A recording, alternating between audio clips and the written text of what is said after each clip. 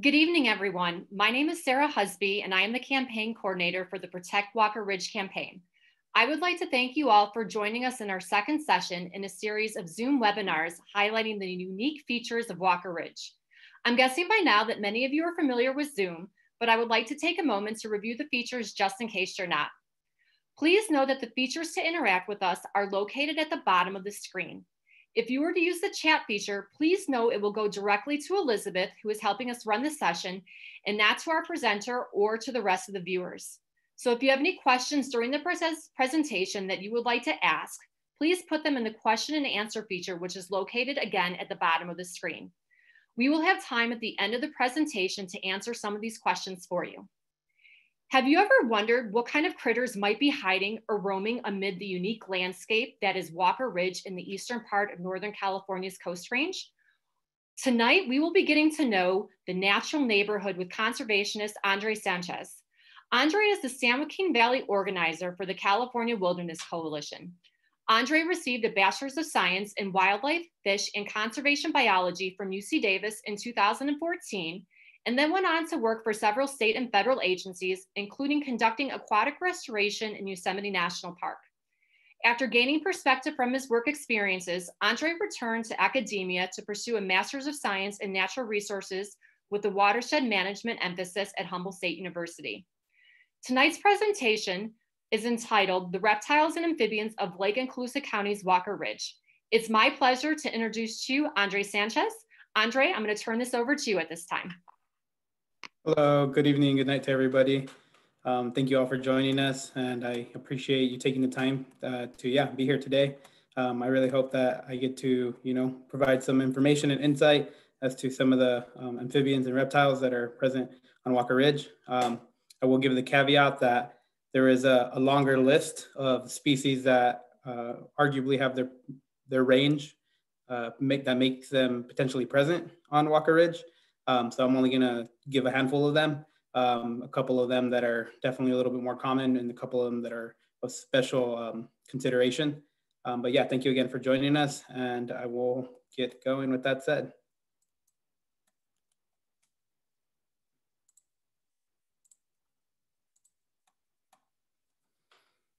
So again, I'm going to be talking about the reptiles and amphibians of Lake and Colusa County's Walker Ridge. Did we do it? There it goes. Once again, I am the San Joaquin Valley organizer with the California Wilderness Coalition, aka CalWild, and I'm originally from San Joaquin Valley and born and raised here, and now I'm back here residing under this position and title, and I have an affiliation with a couple of organizations, but tonight I'm here as wearing my wildlife hat, and particularly as the organizer and wildlife person for CalWild. That said, CalWild has a mission to protect and restore the state's wildest natural landscapes and watersheds on public lands. And as you can see a map here, there's luckily quite a few different landscapes that we help protect across California. One of them being Walker Ridge that we're trying to help continue to protect with special protections. And I'm gonna kind of give you guys a little bit more of a tour as if we were going up, so maybe you guys would be able to see some of these species as we would go along the way. Before I go on too much further, just in case folks don't know where Walker Ridge is, I'm gonna be pointing out where that is. So hopefully it gives you a point of clarity and context. So Walker Ridge is within the Berryessa Snow Mountain National Monument, which is in Northern California. So just northeast of Clear Lake. So Walker Ridge itself actually kind of borders on Colusa and Lake County, as I kind of said in the title. And as you can see on the red, it kind of goes up a ways. You can follow along Walker Ridge Road, as it's called, and it takes you up towards the Indian Valley Reservoir. But more than just being the ridge itself and being, on the boundary of these counties, it is also the traditional territories of the Patwin people. So I just wanted to make sure I mentioned that, because we all reside on the traditional and ancestral territories of Indigenous folk. Another quick point of clarification. This is, I guess, one of my, I'm going to say quite pet peeves, but just, some people aren't as familiar with some certain terminology with respect to reptiles and amphibians. So herpetology is actually the study of reptiles and amphibians. So, just for for flower folks and studying flora and whatnot, there's botany, there's herpetology, and more than that, herpetofauna, as they're referred, or herps for shorthanding, just like, flora is an interchangeable term for flowers and other species.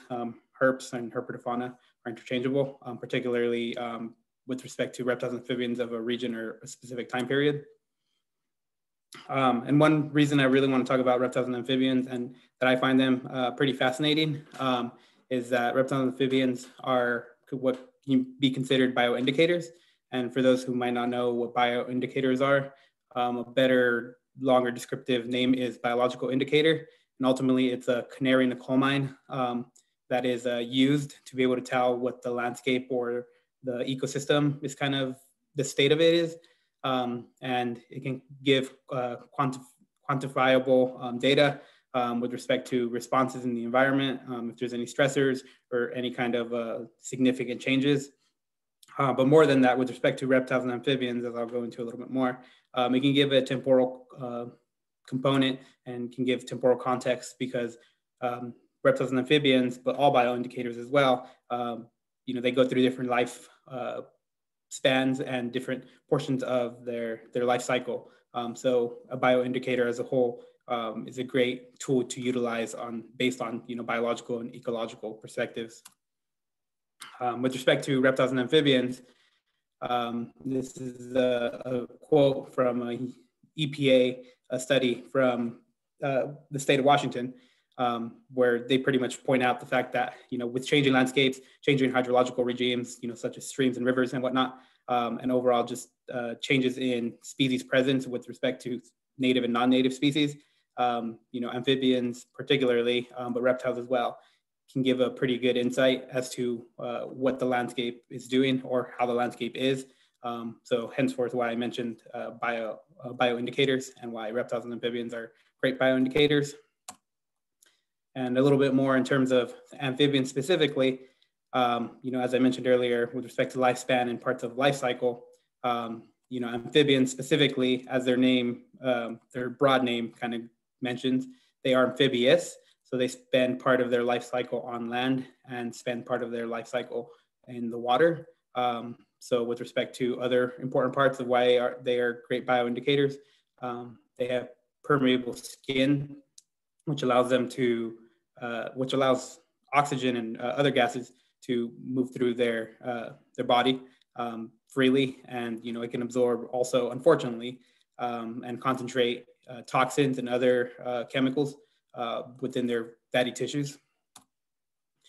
With respect to reptiles specifically, they could be great bioindicators, particularly in areas that have amphibians occur less frequently, or in areas that have dry and seasonality, or that are dry or have seasonality to them. Again, just in case there aren't amphibians as present. More than that, and reptiles have been thought to be pretty sensitive to pesticides and other chemicals. So, going a little bit further than that, they can accumulate certain kind of toxins and chemicals as well, particularly because they tend to be active predators. So, they're part of the food chain, so they accumulate, any chemicals or pesticides or whatnot in the system more readily. Now, with that said, one of the bioindicators, in my opinion, that is an amphibian, and this is, hopefully what you guys are here a little bit more for, is some of the species that occur on Walker Ridge. And the first one I'm going to get started with is the California newt, Tarica turosa, specifically the subspecies turosa. So Tarica turosa, for those of you who want the full scientific name. But the California newt is endemic to California. So that means they're only located in the state of California, for better and worse. They are also a species of special concern in Southern California, arguably, because there's a lot of wildland urban changes that occur down there. But just as readily, they could become a species of special concern in Northern California. And, if they're losing habitat in places such as Walker Ridge or in other locations, they could very easily go down a slippery slope. But going back to the species itself a little bit more, they are found along the counties of California, the coastal counties of California, excuse me, and in the southern Sierra Nevada. One important little interesting fact that I always think is pretty amazing about them is that they are actually toxic, not necessarily to humans, though, I wouldn't test it, but they secrete a toxin through their skin when they're adults. When they're younger, they do not. So generally they get preyed upon when they're younger a little bit more than what they do as adults. But, one thought is that they kind of are in an arms race with some of their predators, which is what ultimately making them more and more toxic as time has gone on. But that said, yeah, an interesting little fact. Some people have mentioned to me that if you have some kind of like cut or open wound on your hand and you get the toxin in you, it might feel a little weird. But like I said, I wouldn't test it, but they are toxic to some of their predators. And a little bit more in terms of the California newt, as I mentioned, they are amphibious, and with respect to a little bit more of their habitat that they might be present in along Walker Ridge, they are found in wet forest, so quite not necessarily wet forest as often in Walker Ridge, but oak woodlands, so oak forest, chaparral, and rolling grasslands, which are fairly common along the Walker Ridge area. One quick sidebar, they are commonly confused with the rough-skinned newt, and as you can see in this image here, they're pretty close in resemblance, with a number of other potential identifying factors. One of them is that does distinguish them is on the right being Tarica turosa, the California newt, as opposed to the rough-skinned newt. They have a little bit more of an orange coloration above their eyeballs, whereas the rough-skinned newt tends to be a little bit more gray. But like I said, there's a couple other factors, but this is one of the more readily distinguishable ones. So, just throwing that out there in case anyone was wondering if it was also known as the rough-skinned newt. It is not. They're two separate species, but they are fairly similar. When Tarica turosa tends to, unfortunately, sometimes have that rough pattern to its upper body oftentimes, but again, it is a separate species. Moving on, I wanted to actually share something that I thought was pretty amazing as I described it, to other folks in the past.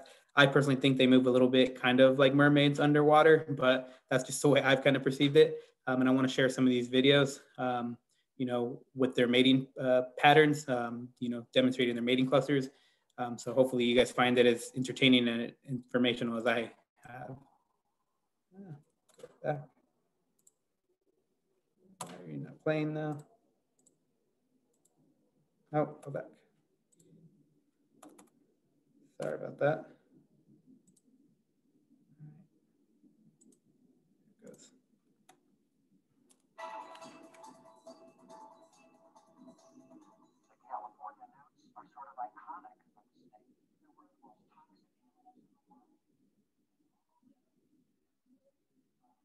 goes. Changes that are related to hormones used by humans themselves. I've been studying newts for literally decades, about 50 years to be exact. When it's time for the breeding season, hormones start changing them. It drives the males to the water. Their tail starts growing, their arms get stronger for holding on to the female. When they're both in the water, the male is attracted by the scent of ripe female. He then grabs onto her, holds onto her behind her armpits, and begins moving with her and rubbing his chin on the top of her head. And the chin has a secretion which excites her. And this may go on for minutes or even an hour. It can look violent to us, and part of it may be planned because the female wants to pick the biggest, strongest, toughest male, and he's got to impress her. So she doesn't readily accept him until he's shown his stuff. When she's sufficiently stimulated, he lets go of her. He begins walking along the bottom of the pond, and she'll follow him. And as he walks, he deposits little packages of sperm, and she walks over and picks them up and goes off and lays her egg, and they get fertilized in the female as they pass out of her body. So that's that video, and I'll show one other quick one. Just kind of show a little bit more of their movement and whatnot. What if he drowns?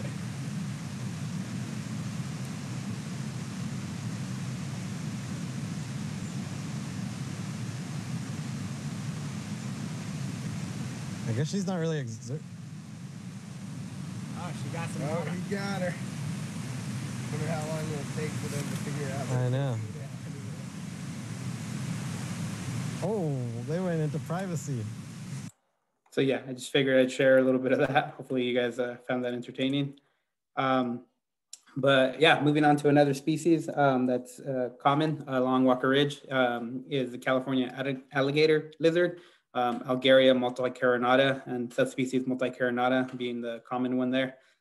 As I mentioned here, there are two subspecies, and the one here arguably called California or forested, which is the multicarinata subspecies. This species tends to occur in grasslands, open forest areas, chaparral areas, and is common in oak woodlands as well. A little bit more on the alligator lizard. You know, I think it's a pretty cool organism because of how long it can be. Its tail length can be twice the length of its body if it hasn't broken off or hasn't you know, dropped it and regenerated it. So if there's one that hasn't been disturbed too often, it'll look fairly, you know, like a lengthy animal. And, you know, some people might find it a little intimidating, but I personally think they're pretty, you know, cute in a way. With respect to their name, the common portion of their name, the alligator lizard, it's arguably in reference to the back and their belly scales being reinforced by bones, which is a trait that is found in actual alligators. So, you know, just a quick little tidbit up there. Moving on to the next species, I want to point out the California king snake, Lampropaltis californiae. So it's found in forested areas, in woodland areas, chaparral areas, grasslands, and, you know, other areas as well as, you know, brushy suburban areas. In my opinion, it's a beautiful colorated snake species. You know, and, you know, surprisingly, even though it has a broad range, I don't think it's that common of a species to see. Like many other herps, you know, they very easily avert humans. But, you know, in my time in the outdoors, you know, I've only seen less than a handful of them myself. Couple other facts about the king snake is they can be highly variable in appearance. You know, they are a constricting snake, so they're in the colubrids, but they are not venomous. You know, quite the opposite. They are actually immune to venom from rattlesnakes, and they will prey on other snakes, which is arguably part of the reason they're called the king snake in their name. But with respect to rattlesnakes a little bit more, they actually have been found to imitate the defensive tactics that rattlesnakes have. So like coiling up and then, you know, having their tail rattle back and forth. So, you know, from afar, there's a chance that, you know, if they haven't been scared away by, you know, by a person and they do happen to see one, you know, they might try to act like a rattlesnake, but they aren't a rattlesnake. You know, they definitely have many distinguishing features, and, you know, as you can see in the coloration, don't really look like a rattlesnake, but, you know, might try to intimidate you in that way. Moving on to a couple of the other herps, you know, here's one that's a little bit more of a special status, which is the foothill yellow-legged frog, Rana boylii, and it's found along rocky streams and rivers and other rocky substrates. It is found also in like open sunny banks along streams and rivers, excuse me, and in forested areas and chaparral and woodland, such as might be common along Walker Ridge. Unfortunately, their populations are declining across their range, and that has led to them being a federal species of concern, special concern, and a California state endangered species. So there are efforts underway, you know, to try to figure out what's going on, but, you know, the populations are still declining. You know, as many frogs are, not just declining, but on the positive note, I think, again, they're a pretty charismatic species.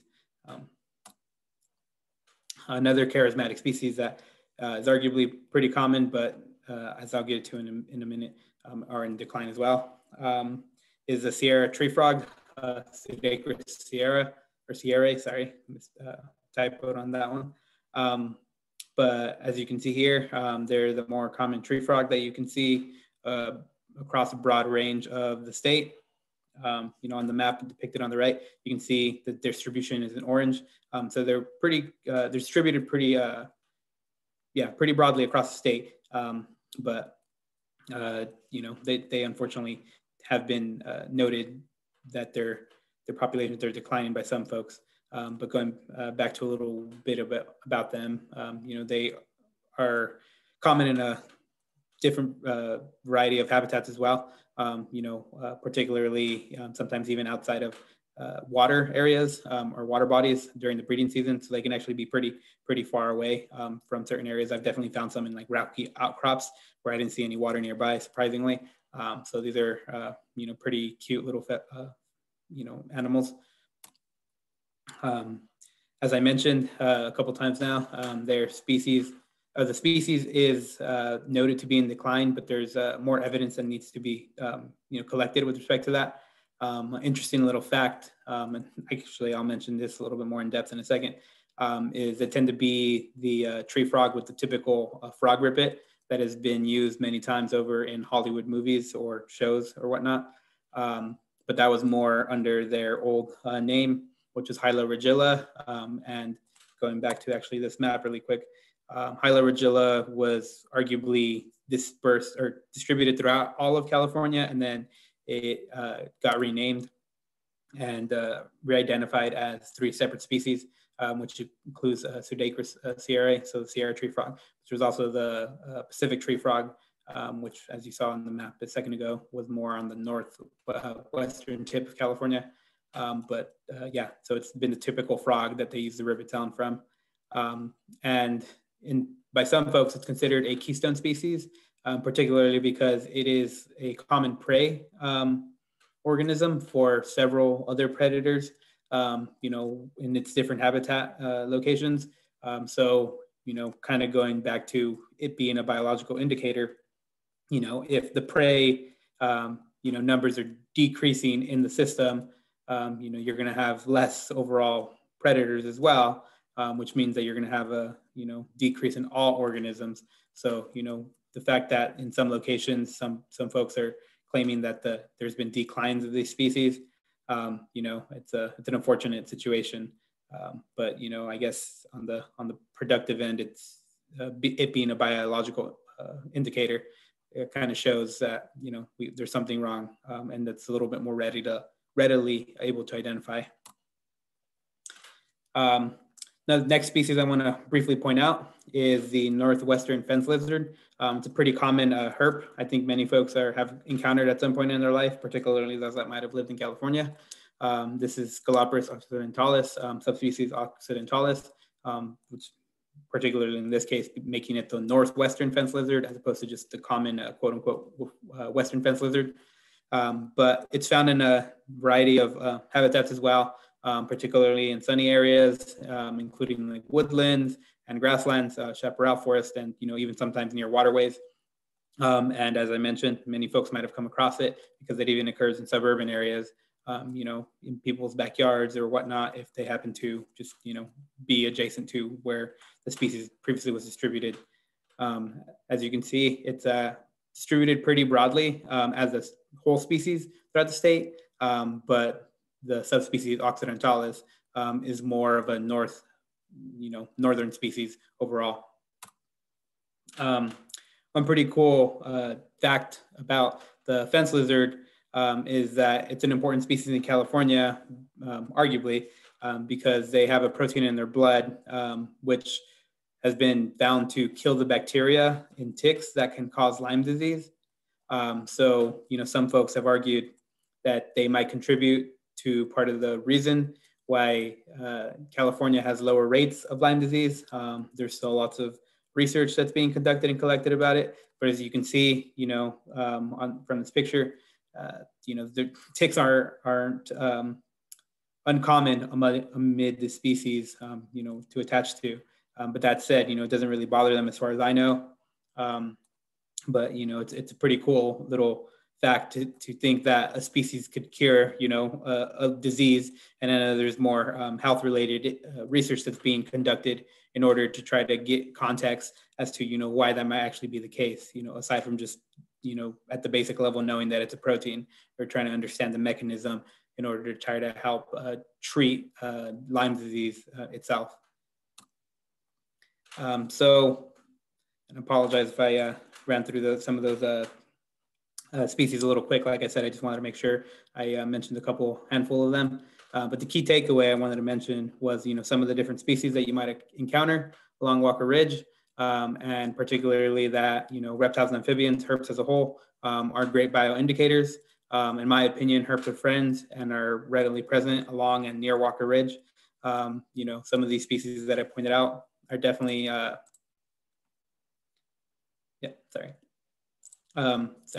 about that. Some of the species are readily, found along Walker Ridge. So, if anyone has an opportunity to, go out there to adventure, hopefully you'll be able to stumble upon one of these that hopefully you can now identify.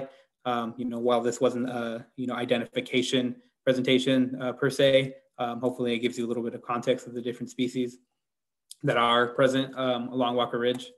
And with that, excuse me, I wanted to kind of transition as to, part of the reason I'm, again, part of this effort and, giving this presentation. As some of you might know, or some of you not might be aware, Walker Ridge is under threat by a wind energy project. As you can see here in the red box, that essentially is the entire corridor that is Walker Ridge itself.